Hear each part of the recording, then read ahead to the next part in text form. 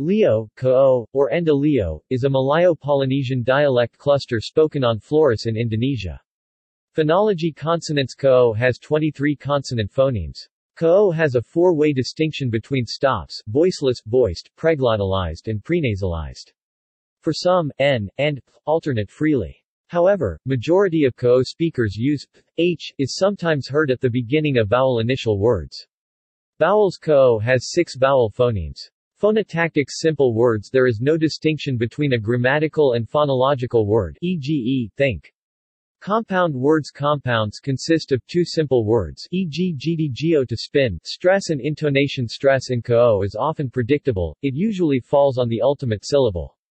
Intonation could depends on the force of speech and a speaker's emotional state. Grammar. Pronouns and person marking. Personal pronouns replace proper nouns or other nouns, and form a closed word class. They are highly dependent on context, and are used to indicate if one is referring to the speaker, listener, etc. Baird, 2002, pp. 108. There are 5 subclasses of nouns: 1. Common nouns, 2. Kin terms, 3. Place names, 4. Personal names and 5. Personal pronouns. Baird, 2002, pp. 101-102. Thus, unlike English, where pronouns are an independent part of the language, personal pronouns are included under the noun class in Ka'o. Baird, 2002, pp. 97. Furthermore, all 5 of these subclasses, including personal pronouns, may be used as nominal predicates. Baird, 2002, pp. 101. Personal pronouns. Standard forms in Ka'o. There is no change in the personal pronoun, even if they are independent pronouns, subjects, objects, possessors, etc. Baird, 2002, pp. 108.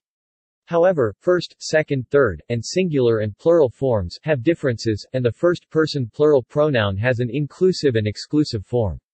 Apart from the first and second-person singular pronoun, pronouns may be followed by numbers to quantify the pronoun. Gender is also not differentiated in Ka'o pronouns. Baird, 2002, pp. 109. Overview of standard personal pronouns. Baird, 2002, pp. 110. First-person pronouns. The standard forms of first-person singular pronouns are na'o, which is first singular, kita, first-person plural inclusive, and kami, first-person plural exclusive. This can be used to express I, me, my, etc. Baird, 2002, pp. 110. For example, Baird, 2002, pp. 110, Baird, 2002, pp. 110. Second-person pronouns. The standard forms of second-person singular pronouns are ka'u, which is second-person singular, and mu, second-person plural. This can be used to express you, your, etc. Baird, 2002, pp. 110. For example, Baird, 2002, pp. 119. Third-person pronouns. The standard forms of third-person singular pronouns are imu, which is third-person singular, and imu ko'o, third-person plural. This can be used as he, her, etc. Baird, 2002, pp. 110. For example, Baird, 2002, pp. 116. Baird, 2002, pp. 119. A sentence can also be made to be less ambiguous by using imu possessively. Baird, 2002, pp. 328. In other words, using a pronoun in this way can make the meaning of a sentence clearer to the listener. 1. Nambu Wado Australia Peter Onga Dhoa Kumi. When go home Australia Peter shave lose beard. When Peter went home to Australia he shaved off a beard. 2. Nambu Wado Australia Peter Onga Dhoa Kumi imu. When go home Australia Peter shave lose beard 3 sg. When Peter returned home to Australia he shaved off his beard. As seen in the examples, Baird, 2002, pp. 328, above, 2, clarifies the meaning of one, with the addition of imu, as it shows the beard is Peter's beard. Below is an example of both a first singular pronoun and a third singular pronoun being used in the same sentence. Baird, 2002, pp. 110. Alternate forms. There are also alternate forms of personal pronouns, which are used for different reasons. There are three main reasons as to why alternate pronouns are used.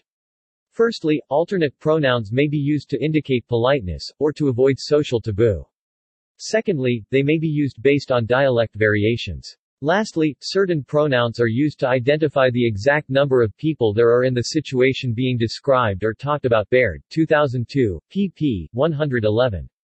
Baird, 2002, highlighted four alternate forms of personal pronouns used in Ko, Ya, O, Mu, Kita, and Sira. Baird, 2002, pp. 111-114. The first alternate form, Ya, O, is an alternate form of the first-person singular pronoun, Nao, standard form. Initially, each dialect group used either one exclusively, and was a way to identify which Ko-speaking area one was from.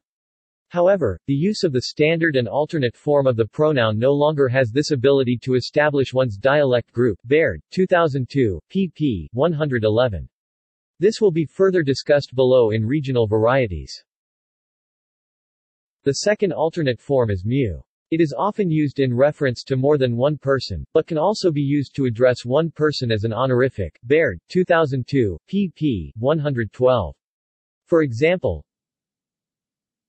Baird, 2002, pp. 112. The third alternate form is Kita. Baird, 2002, pp. 113. As mentioned above, first-person plural pronouns have an exclusive and inclusive form in Ko. Baird, 2002, pp. 110. However, the alternate and inclusive form, Kita, frequently replaces Kami, the exclusive form. Using the inclusive form, Kita, instead of the exclusive form, Kami, helps the speaker to seem more generous and selfless, as they are including the listener in their speech.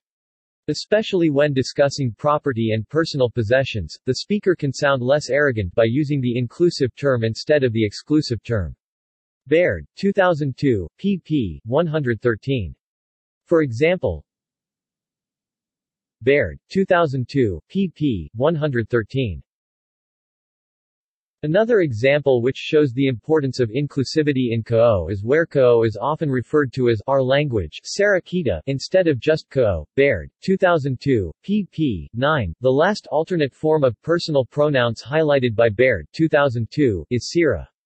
This pronoun may be used instead of second and third person pronouns. The main reason Sira is used would be as an honorific. It is often used to greet people, and to refer to in-laws or others as a sign of respect. Thus, one would use Sira instead of Imu Ko'o. Baird, 2002, pp. 114. Kin terms, which is what identifies the relationship between speakers. Baird, 2002, pp. 105, are also preferred when addressing in-laws, to establish a close relationship.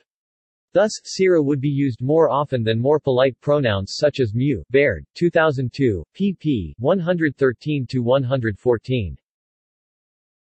Regional varieties pronouns help to differentiate dialects. In the past, the difference in the first-person singular pronoun Jao and Nao helped to establish this difference. However, in present times intermarriages between different dialect groups have dissolved these boundaries. Instead, which first-person singular pronoun is used is up to personal preference. Baird, 2002, pp. 28.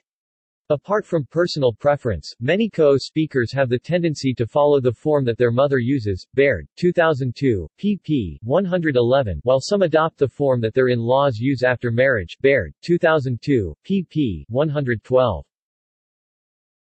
Possession. Adnominal possession. There are two types. 1. Possessive particle is used to link noun phrases, e.g. Aa ko, o kami, water pos first, plural exclusive, our water. 2. Possessor can either be oun phrase or pronoun, e.g. Bapa kami, father first, plural exclusive, our father. Negation. 2 negators in Ko. 1. Mona. 2. Gede. These negators are synonymous. Negators can 1. Precede the predicate. 2. Be predicates themselves. 3. B interjections. References